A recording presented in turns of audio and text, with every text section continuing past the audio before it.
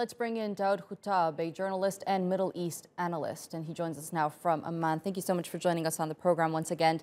Now, the last time we spoke, you said you doubt the annexation process will begin today, given the comments Benny Gantz has made. Are your thoughts still the same?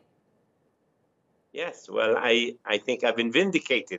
I've argued that the Israelis bluster and talk about annexation does not bode well, and the international community for the first time has stood up to its own principles of making sure that countries who are powerful don't take the land of their neighbors, because otherwise it's going to become a kangaroo situation where every country is unhappy with its borders will take over the borders of their neighbors, and that is not a way to move forward. So I argued in my last talk to you and others that Israel will not annex in the end because they're trying.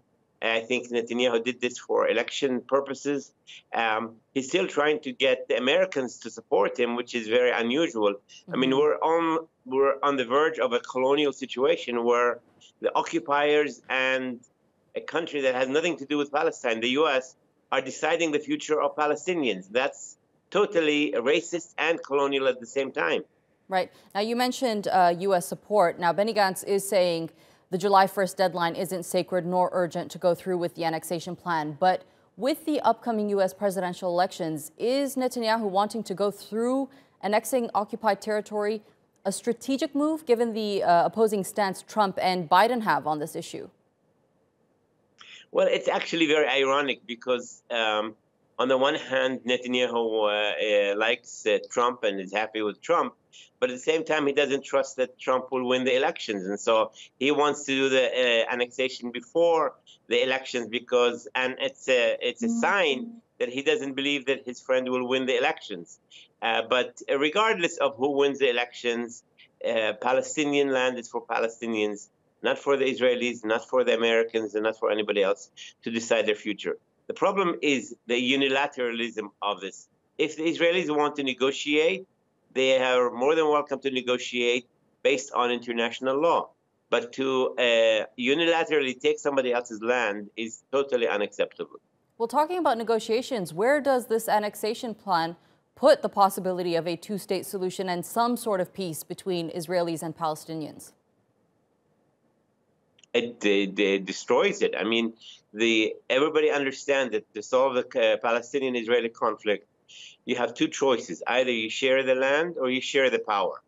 So Palestinians have accepted to share the land, to say we will take a compromise on our desire of having Palestine all over and to take a small part of Palestine as our state.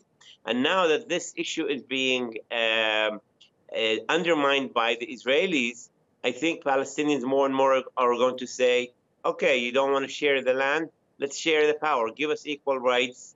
And as your interview with the South African, if they don't, then there will be an apartheid situation, and that's a war crime according to international law. Now, Daoud, as we know, protesters and demonstrators have deemed today as the day of rage. And I read an article about this farmer who explained his story and expressed how scared he is if this annexation plan goes through because all his livelihood is going to be destroyed. What's going to happen to these people if indeed the annexation does go through? I know you think that it's not going to go through, but let's just look at the facts that we have now and assume that we will expect them to go through with this annexation. Yeah, well, I made an analysis. I'm not saying that it will not go through. I was trying to calculate the pluses and the minuses, even from the Israeli side, and I came up with that analysis.